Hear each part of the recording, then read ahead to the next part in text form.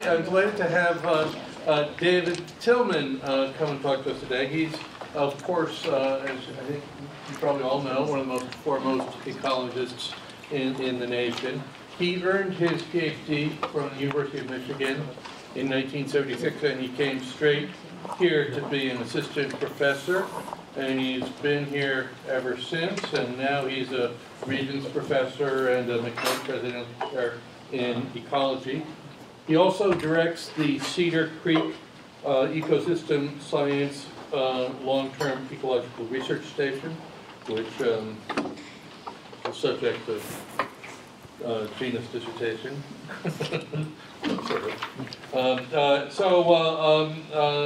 David has many honors, including a Humboldt Medal, Guggenheim Fellowship. He's a member of the American Association for the Advancement of Sciences, the American Academy of Arts and Sciences, the National Academy of Sciences. According to Google Scholar, Tilman's work has been cited 93,000 times. Web of Science says that he's the world's most cited ecologist. So he's best known for his work on the causes and consequences and conservation of Earth's biodiversity, and how managed and natural ecosystems can sustainably meet human needs for food, energy, and ecosystem services. But today, he's going to talk about a topic of huge importance for demography, which is the environmental impact of feeding 9 to 11 billion people. And I would like to present you with your K. Oh, tremendous. Much coveted MPC seminar series that you absolutely get by giving a talk here. Excellent, thank you. Well, it's a pleasure to be here. It's always fun to come back to the busier part of campus. I lived in a building that used to be next to Kaufman Union, lived there as an academic, not as a home, for, I don't know, 20-some years until I was moved over to the pastures of St. Paul. So I'm an ecologist who became very interested in agriculture because of its environmental impacts, and also because of the clear trade-offs that we face. I firmly believe that food should be a human right, that the access to adequate diet should be something we provide in one way or another to everyone on Earth.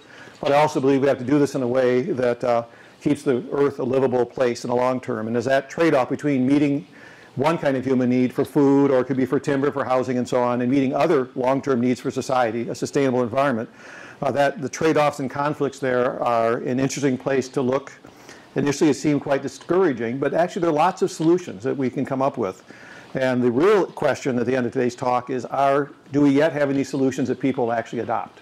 Because showing mathematically something as a solution doesn't mean it'll actually happen, as we all know. So I want to talk about this. So global agriculture clearly is essential for humanity. It's really what our whole civilization is based upon, the advances in agriculture that started about 10,000 years ago. But it's also very likely the largest single cause of harm to the environment. A quarter of all greenhouse gases are produced by our food production system. That does not include cooking and transport and so on after production on a farm. Just the farm side, clearing land and farming is a quarter of all greenhouse gases. It's a major source, as we know, of pollutants into other ecosystems that come off of these agricultural lands. Nitrogen, phosphorus, and pesticides move into the air as well as into waters and so on, and have impacts in those systems. And about half of all the land that you might consider usable, get rid of Antarctica, Greenland, and tundra, is already dedicated to agricultural production. About 80% of that is in pasture, which can be, but is not always, a pretty gentle way to use the land, and the rest is in annual croplands. So the first thing I want to look at is where we're going on food demand. Clearly, we expect to need a greater global food supply in the future, because we're going to have about 30% more people come out the year 2050 by the mid-range projections of the UN. But also what affects future food demand is dietary choices. So you can all think about what you just chose today. You're now my willing subjects.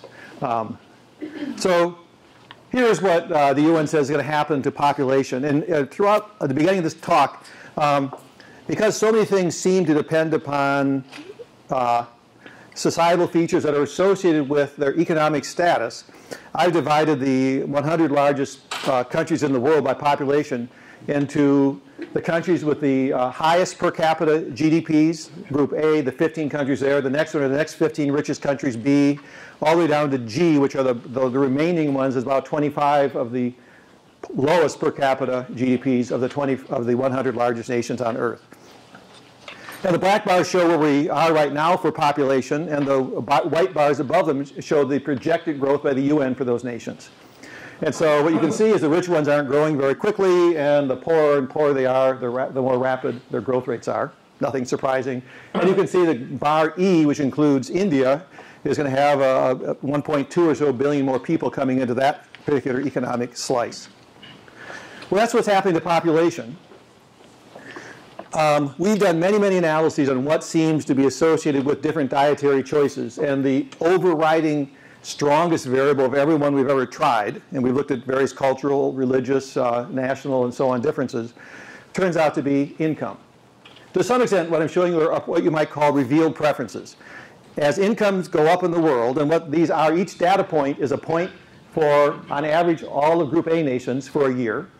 And the points start in 1961, which like here is 1961, and as incomes go up, they march up like this. There is 2003 was, I guess, the last point for this slide. So each of those is a trajectory.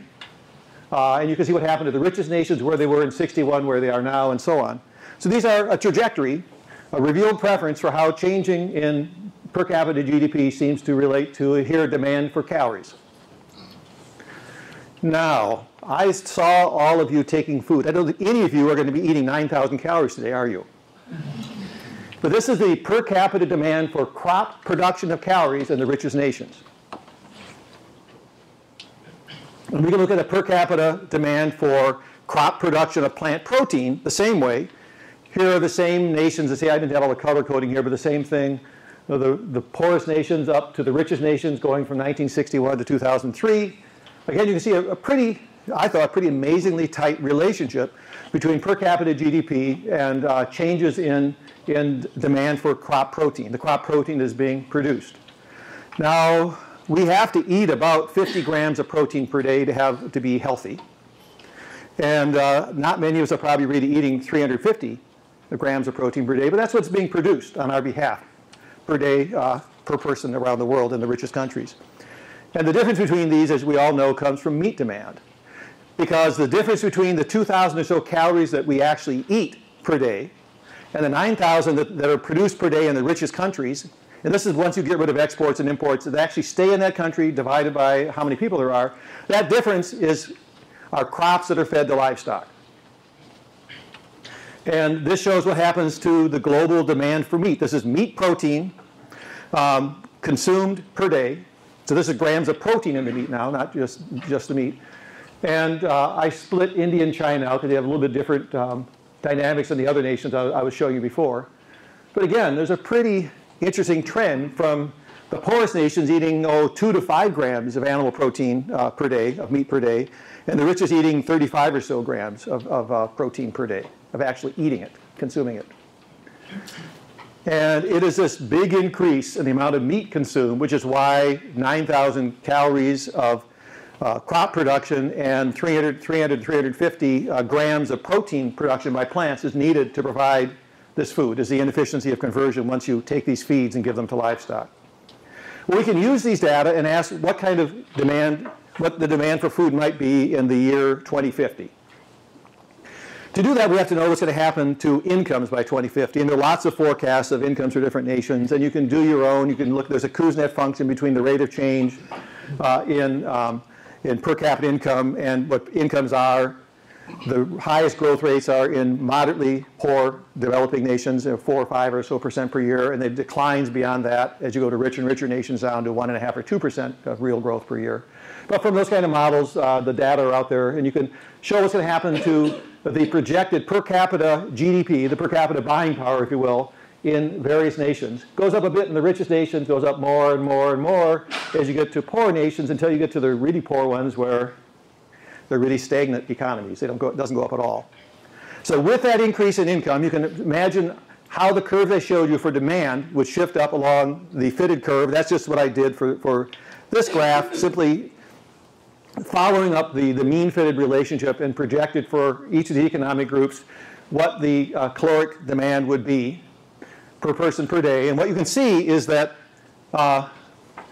these sort of moderate income nations, this is sort of a China-like nation, these are a bit poorer than China, Indonesia, Malaysia here, by the year 2050 are projected to have income such that they have per capita demand for calories that are pretty much like what is being done right now in the 15 richest nations.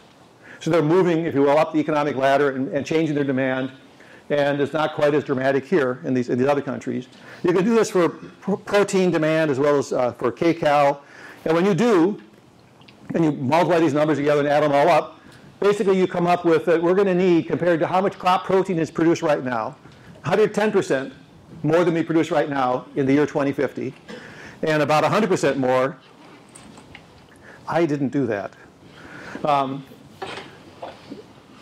I once gave a talk where somebody put this little timing thing into my slides. It was supposed to be one of these rapid talks, and I must not have removed it from this slide. Well, if this keeps happening, I apologize. But I should talk more rapidly anyway. Okay, and so basically, compared to the 30% increase in income, you sort of multiply these two numbers together, population changing and income changing. The 30% increase in population plus income is what combines to give us this doubling in global food demand. So I want to talk with you about then saying if this is indicative of what food demand might be, what does it imply for the environment? What are its impacts going to be? Well, clearly the impact of higher food demand is going to depend upon how much food we can get per acre of land, what the yield is going to be, calories per hectare, protein per hectare, whatever yield unit we might want to use, and how these yields are obtained, how we grow the crops. So I want to look at those two aspects of this. First, I want to show you what yields have been traditionally. Here are these same economic groups, the richest to the poorest, and here are their yields from 1960 until the present time. There, look at that. So yields are totally flat in the poorest countries. Am I back there? No. Totally flat in the poorest countries and higher and steeper in the richest countries. And there's been a lot of agronomic work. There are some countries that are poor and don't have the soils or the climate to grow crops. But the agronomic work done in the vast majority of these countries with very low yields, sorry, I went through it too quickly on my own to know this happened. Many of these countries with low yields actually have the potential to have yields as high as the richest countries have. They have soils and climate that do that, and some of them even could be higher because they have dual crops in them. So these are the yields that exist. If you just were to take these data and say, if these yield trends continue from now till 2050, and if those are the yields that nations would have, you could ask, well, what would be the impacts of that? And this is something we did in a paper we had that came out in Science, I think, in 2001, quite a while ago now. Very simple extrapolation. And what it says is you're going to need, you're going to need about 800 million more hectares of land. Now, the United States is 900 million hectares in area. That's including Alaska and Hawaii. So our nation is at 900 million. We're going to have to clear about 800 million more hectares of land, which is about a 60% increase in global cropland, if yields keep going up like that, to be able to provide the demand for food that we envision the world will have. And this is that in the last 40 years, we've actually cleared 600 million hectares. So this is about the same rate we've been doing it, just a little bit, ramping up a little bit compared to what it had been. So there are about 2,000 million or 2 billion hectares of land that are left that are all suitable for agriculture, and most of them are tropical rainforests, tropical grasslands, tropical savannas, as well as a few little bit remnants of grasslands and forests other parts of the world. But the majority are tropical habitats around the world. So I want to talk about the potential, first, the impacts of land clearing. What does it do? Why does it matter? You know, if there were no other way to feed people, I would say we should clear all the land it takes to provide people adequate diets. That's just sort of my personal moral stance on the issue. But luckily, there are lots of solutions to these kinds of problems. We do not need to go down the path here of 800 million hectares. So one of the issues with clearing down these remaining natural ecosystems is they contain lots of species. And we already have, of all the 23,000 terrestrial vertebrates, basically mammals, birds, reptiles, and amphibians, that are recorded to occur in all the nations of the earth that are included in the IUCN Red Book, which is most of the nations. The IUCN says that basically 24% of these existing species are already threatened with extinction. Low populations, declining populations, threatened with extinction because of human activities, and that the biggest one of all these threats is agricultural land clearing. 80% of the threatened species are threatened by agriculture. So if we have to clear a lot more land, we'll not only have a higher proportion of the total animal diversity of land, of the vertebrate diversity of land be threatened by agriculture, but many things which are already threatened will be much, much more threatened. And for instance, if you look at Nation by Nation, which is a project we're working on right now, and how much land might need to be cleared to feed people in Nigeria or various other countries that are growing pretty rapidly right now, Malaysia, Indonesia, and so on, often the projected food demand and yield curves as they exist right now would say that they will basically clear all land remaining in those nations that is all suitable for agriculture, and they still won't be able to feed themselves. So it's not a pleasant trajectory to imagine that we stay on the yield trends I showed you, and people meet their needs with local food production, which is what traditionally is done in poorer countries. There's already major threats, and the threats are very likely to escalate very rapidly. I just came back in the beginning of September from going out to Borneo, and really enjoyed seeing these wonderful dipterocarp forests, they're called. But you don't find very many. You mainly find piles of logs, as I'm sure you all know. These have numbers on the end to identify the source when they go to the sawmill. And once the logs are all cleared off, the bulldozers get rid of everything else, and palm oil, oil palm is planted. And oil palm is actually a wonderful crop in many ways. It has the highest caloric yield per hectare of anything grown on Earth. It's about double sugarcane, and sugarcane is double any grain. So there are some advantages to it. I'm not saying it's a bad thing, but with increasing demand for food, when I flew across Sabah, this province in Malaysia, half of my flight, I looked down and I saw rows and rows of oil palm. It's really taking over the countryside, and the rainforest is being lost. These are real problems. They happen in North America. When we came in, they're happening there. There are a lot of ethical, moral issues associated with what should be done. But I'll talk about some solutions which I think meet and fulfill all of the ethical concerns you might have, and actually can help prevent that from being much more extensive than it already has been. So where are we now? Well, as I mentioned to you, about half of all global ecosystem, all the land that's usable on Earth, has already been turned into agriculture. And when this happens, they are very different kinds of ecosystems than they were before. They're much less stable than they were before. They're often frequently disturbed by grazing or plowing or clear cutting, whatever it might be. They tend to leak a lot of nutrients from them. Even without fertilizing, they leak nutrients. And when you fertilize, they leak more. They also tend to have been carbon sinks that would be taking carbon dioxide from the air and storing it in biomass and soils. And instead of that, become major carbon sources. Land clearing is a major source of greenhouse gas emission to the atmosphere around the world right now. And it is likely to stay that way if we clear the amount of land I've been suggesting we might be on a trajectory to do. And what happens in this is that these systems, which had 100, 200 or more plant species per hectare, as well as lots of insect species, mammals, vertebrates of various kinds, end up being reduced down to 1, or if it's a pasture, maybe 10 species per hectare. So a massive loss of diversity.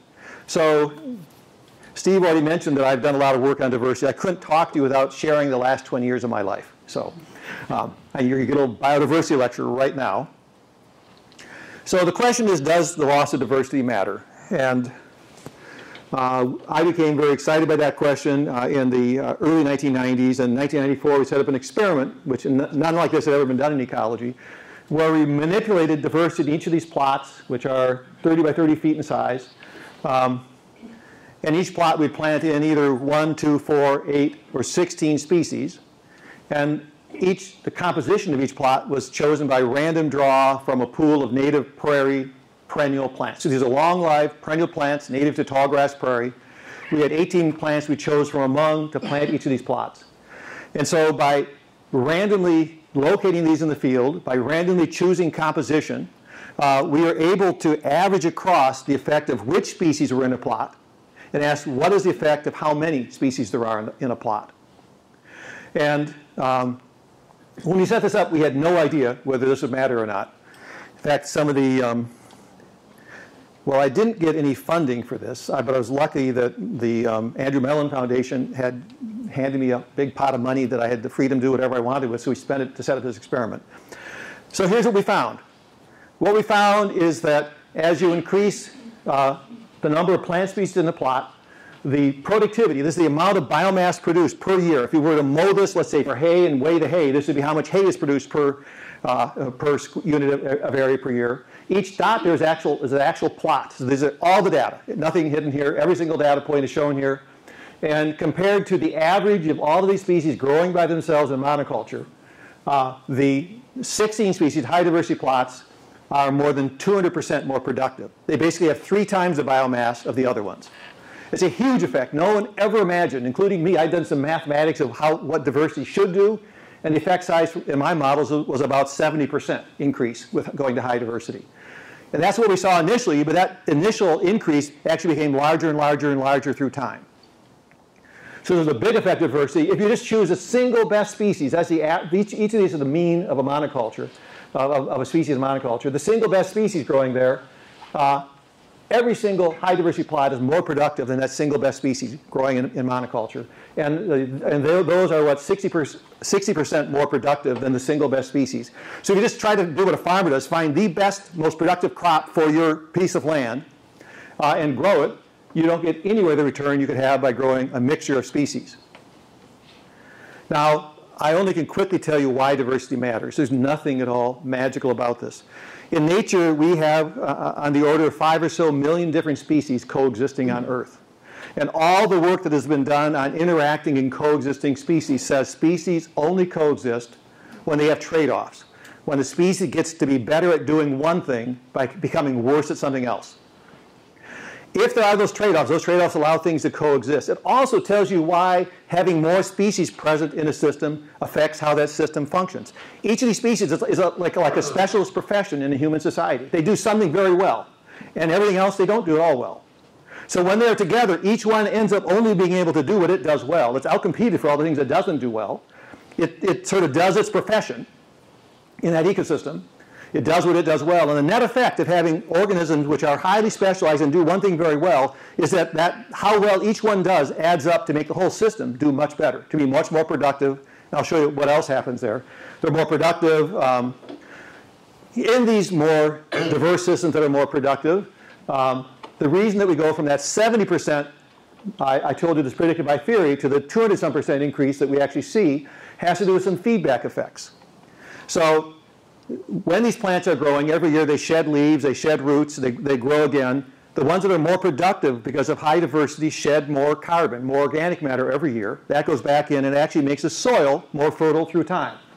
And this is the amount of carbon that has been stored as organic matter in the soil of these plots in monoculture, 2, 4, 8, or 16 species. And what you see is this soil has a lot more carbon being gained in the plots that have high diversity mixtures. And this is how much nitrogen is in those soils and how it's changing through time. And again, going from 1, 2, 4, 8, and 16 species, more diverse plots actually accumulate more and more organic nitrogen, and that organic nitrogen is broken down by bacteria to make nitrate and ammonia that plants grow on. And so there's this feedback effect. The plots that had the advantage of being more diverse and being more productive pump back more organic matter into the system, which actually makes them more and more productive through time. And so these plots have just been having their productivity increase through time, and they're only 20 years old. Native prairie is thousands of years old. And so this is sort of indicative of likely where native prairie was or is going, and also sort of tells you what happens when you have the system go backwards. If you have a diverse system and you simplify it, you go from systems that can store large amounts of carbon to ones that really can't. So I'll just show you on the carbon side, since carbon storage is a very valued ecosystem service that diverse systems provide. If you look at the rates of carbon storage in these plots, they reveal themselves as differential equations which you can integrate and solve. And this is the solution to those equations. There's empirical differential equations. And so Carbon starts out at some level, it accumulates, and eventually reaches an asymptote after about 200 years by the rates that we see. And in a more diverse system, it increases more quickly and asymptotes at a higher level. And we get about 35 more tons of the element C removed from the atmosphere, stored as organic carbon in high diversity plots than in the typical monoculture. So it's a huge ecosystem service provided by high diversity plots that we no longer have on 5 out of our 10 billion acres of terrestrial land. We also see that the plots that are more diverse are more stable. The amount of biomass they produce year after year after year varies less in response to climate than happens in plots that are less diverse. So more diverse plots not only are more productive, but what they produce is actually more stable, less variable from one year to the next. More diverse plots, part of the reason why they're more productive is they're better able to obtain the limiting resources. They drive the concentration of nitrate and phosphate, the limiting resources in these soils, down to a lower concentration, down to a lower level than happens in low diversity plots. Now that itself partly explains why higher diversity leads to greater productivity. These higher diversity plots actually have more root mass. The roots of the different species, when they compete with each other, actually separate spatially and they end up filling a bigger volume of soil with roots at a higher density, a higher total root mass than you have by anything growing in monoculture. And that drives down nitrate. But what else happens if you measure the water leaving these systems that goes into the groundwater, lakes, rivers, and streams, from these high diverse systems, the water actually has lower concentrations of remaining nutrients, so the water quality, the drinking water quality, lakes, rivers, and so on, are cleaner from these high diversity systems than from low. And that's without fertilizing the low corn monocultures with lots of nitrogen. And finally, you can ask, how important is diversity compared to other things? When we started these experiments, everyone would have said, well, if you ask an ecologist what determines productivity, well, they would have said, well, it really depends upon how fertile the soil is. Well, here are ways to change soil fertility by adding different amounts of nitrogen on the low nitrogen sandy soils at our research site. They'd also say, well, water really matters. Well, here's what happens if you add water. Here's what happens in the natural droughts. People might not have said CO2, but we have an experiment where we add CO2. That's the effect size. People might say, well, herbivores are really important. Well, we have experiments where we have herbivores present or absent, and we have things that are burned or not burned. Of all these forces that ecologists would have said 20 years ago are important, the one they wouldn't have said was diversity. But it turns out diversity is as large or larger in terms of its effects on productivity, and we've also looked at the same thing for stability, than any of these other variables. Diversity really is one of the central driving forces determining how ecosystems operate, which means that human ecosystem change, which causes a loss of diversity, which simplifies them, has some significant implications for the services these ecosystems can provide to society. So I also mentioned nutrient pollution as an issue. I'm giving you a lot less information on this one because I think you know this pretty well.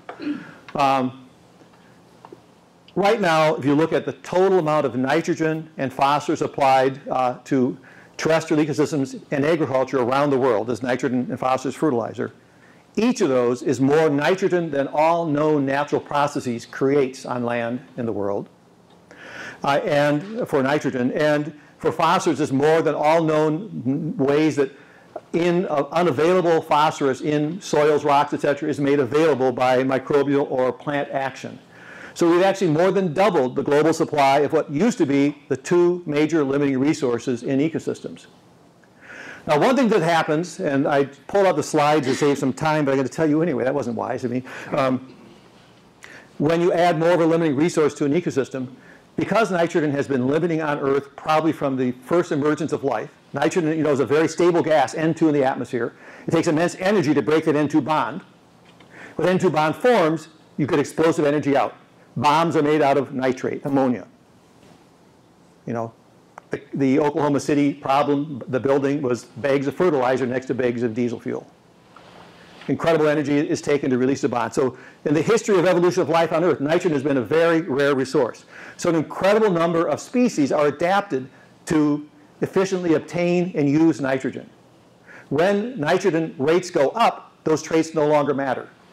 That was their specialty. Their specialty doesn't matter. And all that's left they can do are the things they're bad at.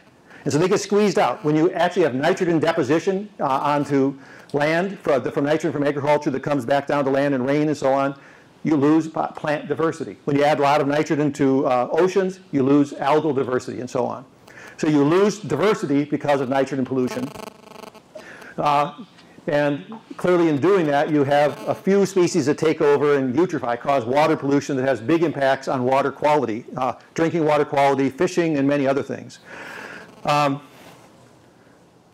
And the sort of business as usual approach to increasing yields that we're on, just those straight lines and what might happen with yields going up that way, those ways mean we'll be using 140% more N and 110% more phosphorus fertilizer by the year 2050. More than doubling what we've already doubled. We've already doubled it, we'll double it again. I don't think we'd see many clean-looking bodies of water left around the world if we actually go along that path. Here's where we were before. Here's what actually did happen in the Green Revolution. We doubled global food in the Green Revolution by increasing, which one is the nitrogen? Nitrogen blue dots went from 10 to 70. Sevenfold more nitrogen was required to double global food in the Green Revolution. 3 times more phosphorus, and well, I don't know what the water increases on a bad axis, maybe 50%, 40% more water, something like that. So major inputs are required to do that. And that's the trajectory we're on right now for the future, for the environmental impacts on nutrient side. Now there's one other thing, and that is that nitrogen fertilizer, about 1% of the N in nitrogen fertilizers turned by microbes into nitrous oxide, laughing gas. But you shouldn't laugh at it because it's an incredibly potent greenhouse gas. About 200 times more potent than CO2. It's about a fourth of all current greenhouse gas emissions from agriculture comes from nitrous oxide, and our guess is this is going to more than double along our current trajectory of agriculture. And I mentioned what happens when these nutrients hit the ocean. Here's some pictures provided by Bob Howarth of an area in the Gulf of Mexico away from where the Mississippi flows in and does its thing with nitrogen, and then an area where that does happen. And you can see clean, this is looking through water, clear water. You can see through macrophytic plants living on the bottom, and then you can see just very dense algae and apophytes covering the macrophytes. These are the dead zone-like areas. So I know this is a downer so far. I'm only giving you the bad things, right?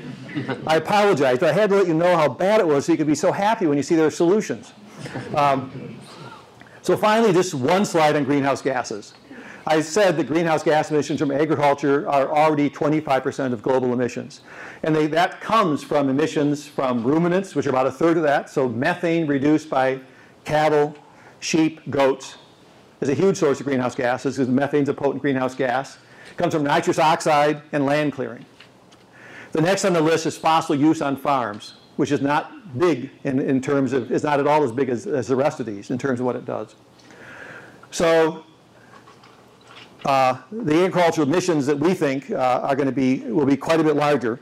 I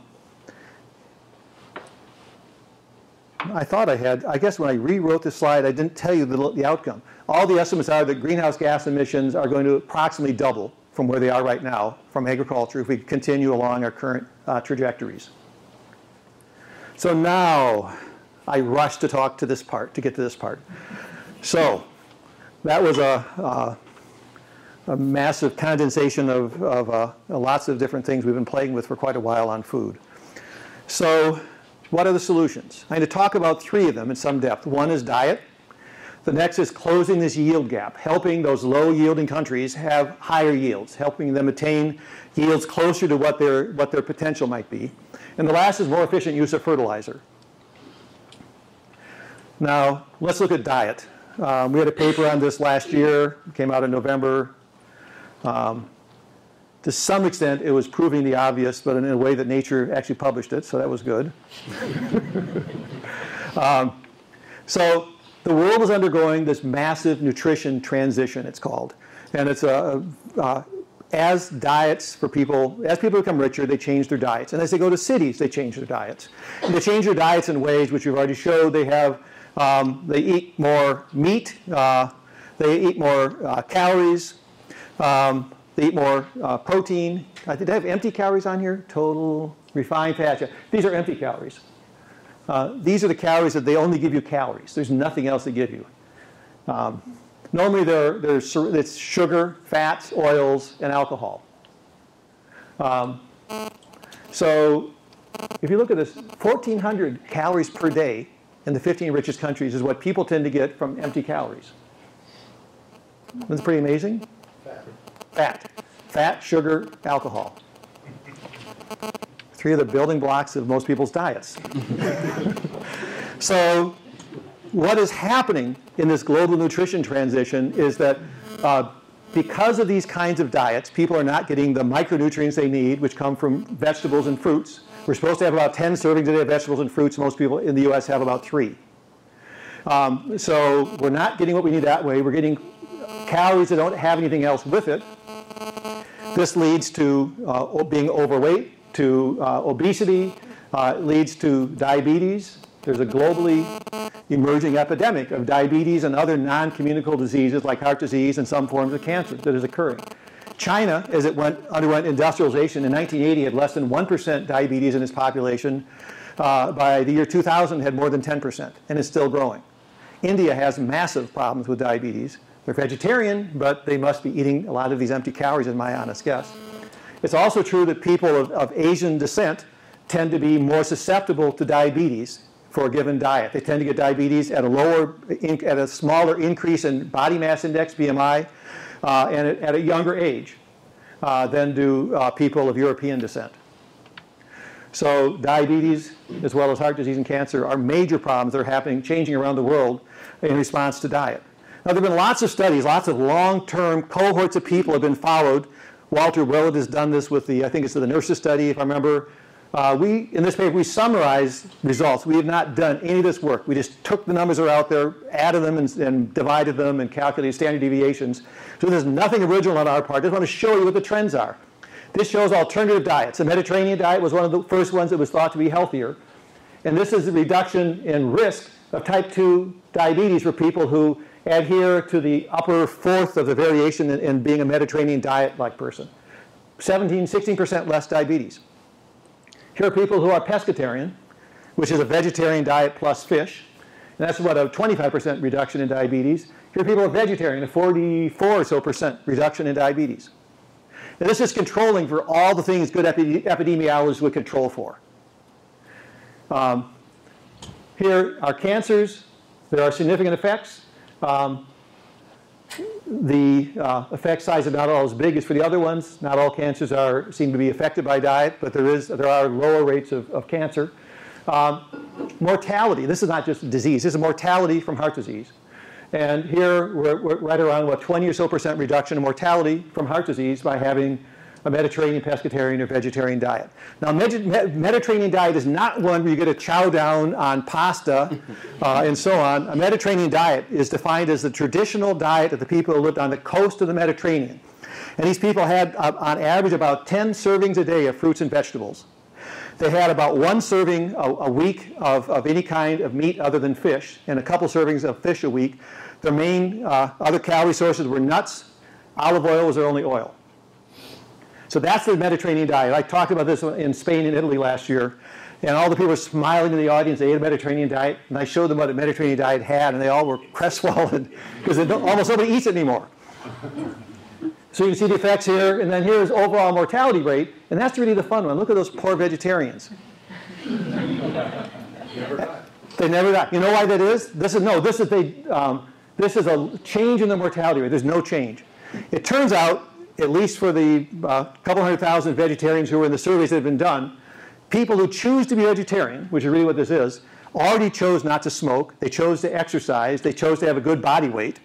And those things make them live so long. They just die of natural causes at that same age, and being a vegetarian doesn't give them added life.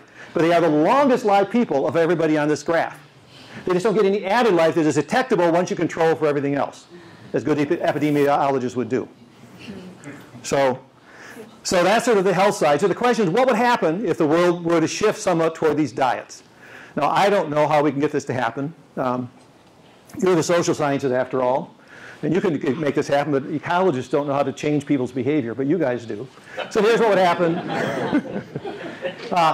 Here's greenhouse gas emissions. This is only the emissions from producing the food, not the land clearing and everything else.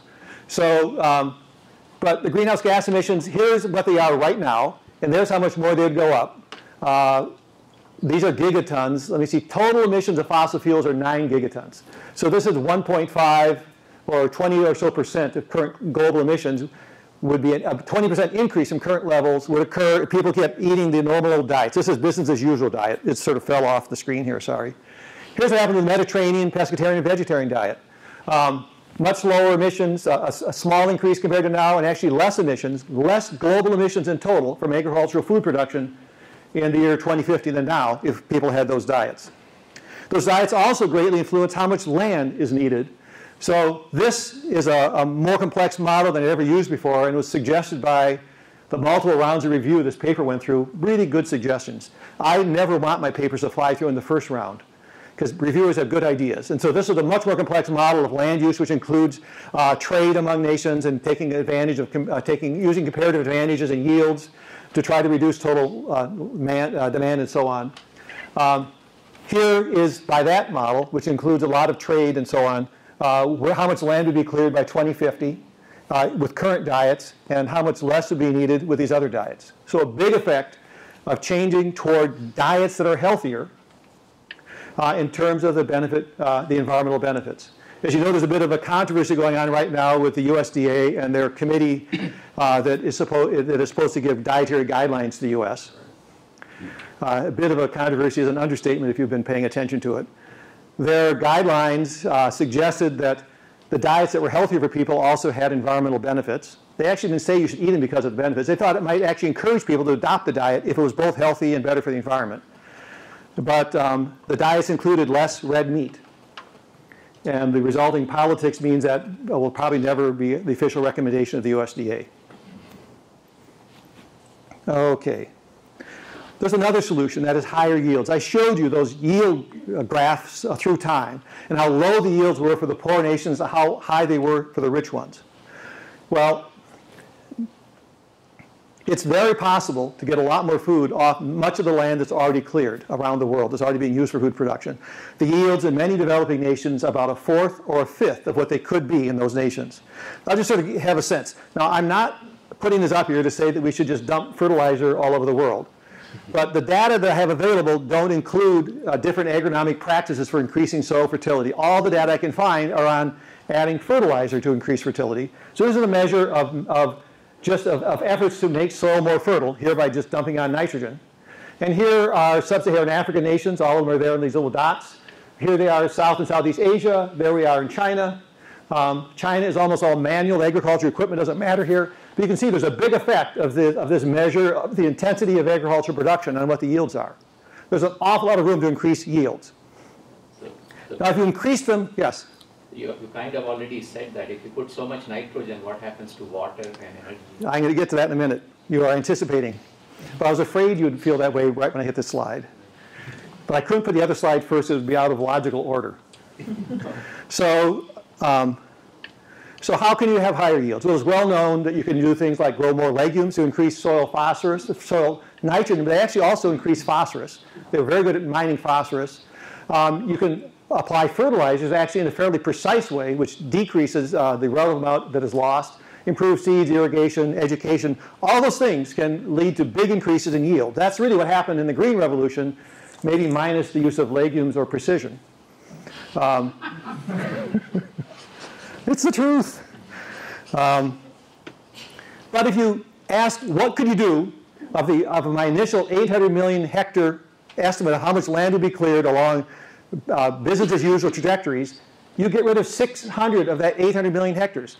You only have to clear 200 million hectares if you close this yield gap. And I'm closing the yield gap in a way which doesn't just dump on fertilizer willy-nilly. It actually takes advantage of what's something that's called precision agriculture.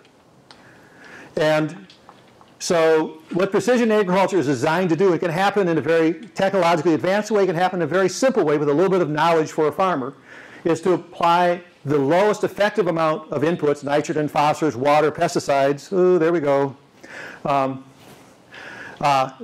the right time throughout the growing season to crop.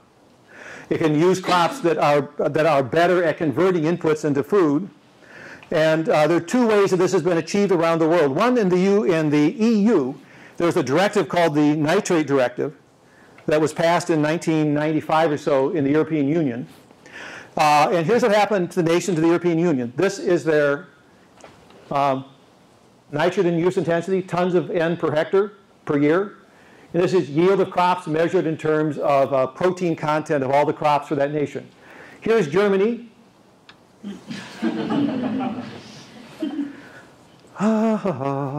Here's Germany.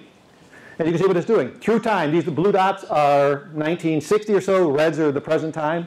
So blue going to purple to red. It marched up this line, adding more and more N to have higher and higher yields. The nitrate directive was passed. Farmers had to test their fields, apply to buy a certain amount of fertilizer. And when they had to actually think about how much fertilizer they were using, what happened, their yields kept going up, but the amount of fertilizer went down. Yields went up about 25 or so percent, and fertilizer went down 20 or 25%. That happened in Germany, France, Italy, Mexico. No rules, no regulation. Mexico, good. Mexico stopped handing away really cheap fertilizer and cheap seed. Farmers at that time, they thought, were developed enough that they could make it on their own. And when they made it on their own, all on their own, they added less fertilizer but still had higher yields. So, what I want to suggest is that there are some ways that we can actually address the major environmental challenge that we face trying to feed a world of 9 heading toward 11 billion people. Clearly, healthier diets can have a big impact. Healthier diets are good for us. They're something we are better off because we have them. We have to have a way that people want to do them. We're never going to legislate what we eat, at least except in the very major broad stroke ways. We can have this strategic intensification where we increase yields by adding the right amounts, the precise amounts of nutrients that we need on land. And in that strategic intensification with that precise agriculture, we're going to need to clear less land. We'll be using less nutrients. The greenhouse gas impacts from all three of these are lower. Now, you can ask, what about adding more nitrogen? You would add more nitrogen globally in the future than we have right now. With our calculations, you can let the current high-use nations stay there, or you can have them reduce. Reducing actually makes a bit more sense. But either way, the reduced greenhouse gas emissions from not having to clear all that land more than make up for all of the emissions from the nitrogen that's being added and it becoming nitrous oxide on the greenhouse gas side. On the nutrient pollution side, you have to have a more precise use, as is happening in Europe. The European nitrate directive did lower nitrate loading to groundwaters. The groundwaters, the rivers draining into the oceans around Europe are actually much better, have much lower nitrate levels now than they had before the directive went into place. It worked without any obvious harm to agricultural yields. The yields are on the same time trend they've always been on, but they're on a different trend now for nitrogen use. So I think we can do this. I think if we do this properly, we can do it in a way which actually benefits all people. The people of the poorest nations on the world are the ones who are most in need of food. They're the bottom billion, and from the book that Paul Collier, the economist at Oxford, wrote about this. That's really where the majority of the nutritionally challenged, malnourished people of the world live. Instead, this sounds so trite. Instead of saying the food aid, why don't we teach them how to farm? You're just dumb. Why do people say this over and over and nothing ever happens? And I think all of these steps, high yield on existing lands, we're never going to get rid of people meeting the needs for themselves and their family. But if they can do that in a way which doesn't require more land clearing, doesn't require massive pollution of waters, doesn't require more greenhouse gas release, and there are ways that do this, I think those ways can win. I don't think you can ever really save nature by buying a fence, buying a piece of land, and putting a fence around it. All you do is make somebody clear a different piece of land. If they have a real need for that land, for the food it can produce, for the timber it can produce, they're going to find it someplace else. I think all those kinds of conservation ideas are outdated, outmoded, and not very effective. I think conservation ultimately is going to come down to helping all the peoples of the world meet their needs in ways that are more sustainable for them and for the earth. Thank you.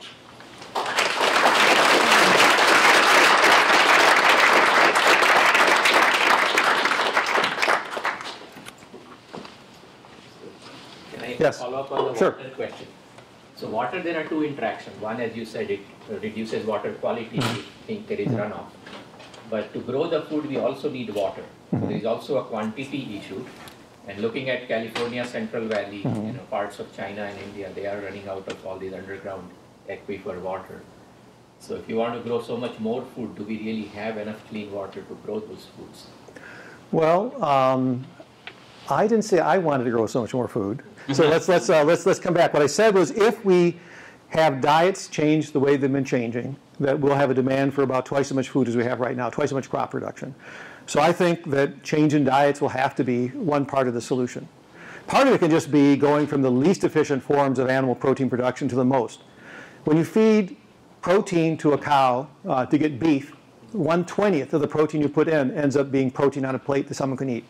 When you feed protein to a cow to get milk, 1/3 of it ends up coming out as milk, and the other 2/3 are lost. So there's a huge difference in efficiency depending on the product, even just from cattle. So I would say that we can have much greater efficiency for those who want to be a meat eater. And I don't eat much meat, but I'm not morally opposed to eating it. I just don't like it. So I think that's one big thing we can do.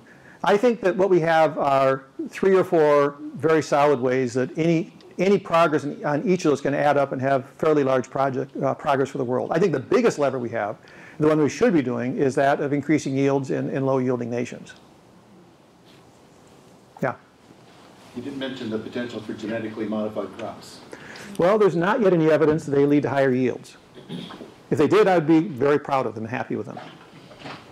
I have nothing against them. I think in the long term, we're going to need genetically modified crops to feed the world. But right now, when I last analyzed these data, which is 3 or 4 years ago, the USDA data on yields, there was about a 0.5% to a 1% lower yield from genetically modified corn than there is from normal corn. It has many other advantages as far as ease of farming for farmers and so on. And it actually gets rid of some pretty nasty pesticides and replaces them with a relatively less nasty one, Roundup. So there are some environmental benefits there too. But there's not a yield benefit yet. Nobody has used genetic methods to have higher yields. Yeah. So thanks for a really interesting talk. I thought you were going to end up in a different place. Oh. Because after you talked about your grassland experiments and this tremendous increase in productivity with higher diversity, why don't you end up kind of advocating polyculture is the way to increase yield? Because you only gave me 45 minutes. Polyculture can give about 10 to 30% more yield in agriculture. It's not as big as in the ecological systems. But that's a lot more food. That's 10 to 30% less land you need to clear as a rough approximation. So polycultures have been done in many traditional societies. I have a colleague at China Agricultural University who's done a lot of work on polycultures, trying to understand the mechanisms whereby they actually give higher yields to try to develop better systems. He was one of the ones who discovered that legumes are not only good at fixing nitrogen, they also are very good at mining phosphorus. And therefore, on low phosphorus soils, they can free up phosphorus that nothing else can do, and gives a big yield increase there. So the right combination of species can have a big increase in yield. And I'm really amazed that more U.S. farmers aren't trying to take this on. I did a little radio blip on Good News at the last holiday for Canadian, whatever, CBC, Canadian Broadcast Company. And they wanted me to tell them I thought it was really exciting that it wasn't being done. I said, well, polyculture. I mean, polyculture is 10 to 20% more yield on our farmlands. Farmers should be able to make more money on it, but nobody's doing it. I got a letter from some guy in Saskatchewan who said, I farmed my 5,000 acres with polyculture. And anyway, so a few people do it. Yeah, I would have done that next. But I don't think it's not as important on a global scale as addressing problems as I think the other ones I mentioned. But I think it's very important. Yeah. So I have a question about that yield gap. Is there any research showing how much of that yield gap is given by the nature versus lack of investment? The best work on that are studies that have been done by agronomists who have actually gone to those countries and grown various crops on those soils with that climate and seen what their yields are. And so the yield gap is best measured by comparing what real farmers get versus what actually can be achieved on those soils with more high intensive practices. And so there are some countries which just cannot have high yields. Saudi Arabia will never have high yields. If it does, it's at a massive cost for the water they'd have to have available to do it. But in general, the countries I'm calling yield gap are countries where there's firm evidence that they actually can have higher yields. All they need is to have the capital and the knowledge to do it. Yeah. So it looks like you're doing a lot of modeling and predictions, and I'm wondering if you're also taking account or tracking what's going to happen in terms of changing climates, right? Because aren't some climates going to makes big tracts of land much less arable and? That's a wonderful question. The question is, what about climate change I haven't taken into account? Well, maybe you have. No, I haven't. Are you kidding?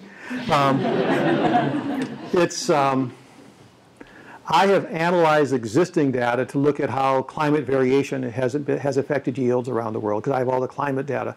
I just keep building this bigger and bigger data set of yields and political stability and polity and everything else, and climate and so on.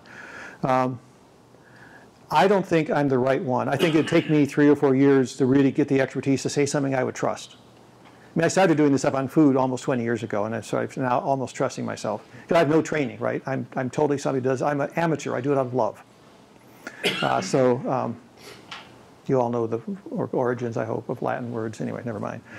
So I can't do it. And there are other people doing it. And in the short term, the effect of climate change can be somewhat positive. Some areas get longer growing seasons, and because of that, with the right varieties, you can grow more food.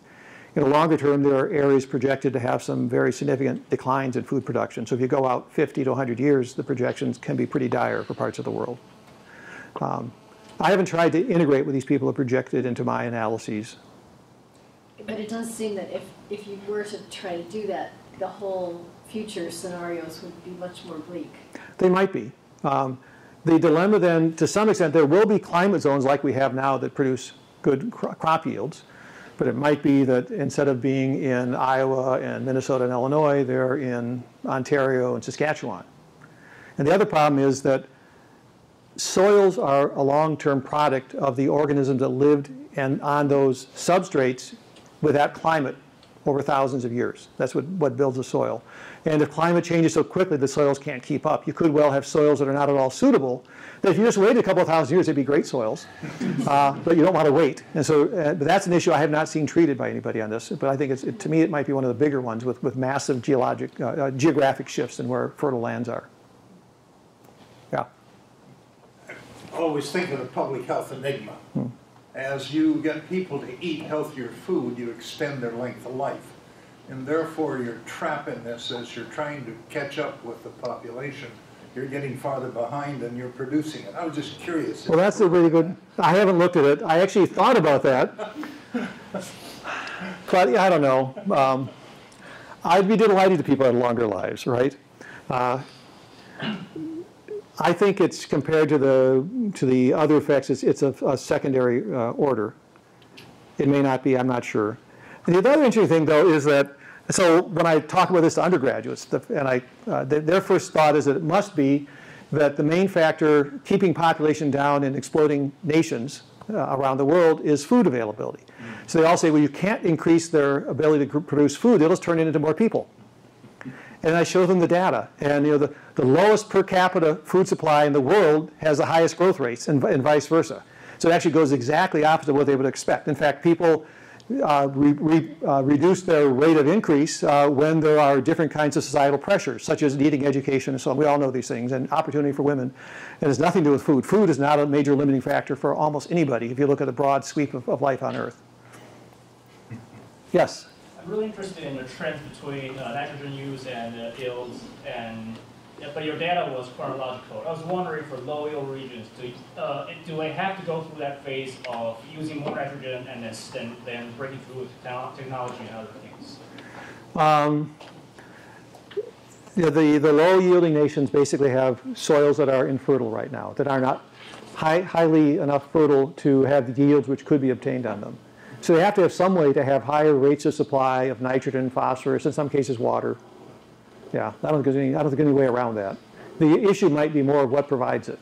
Do you get that by having programs which teach them how to build organic matter and so on by agronomic practices, or do you just get it by putting on fertilizer? The fast, easy way is to put on fertilizer.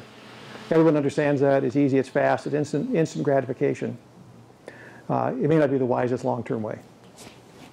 Well, I'm afraid we're out of time. Okay, well, thank you you. very much. My pleasure.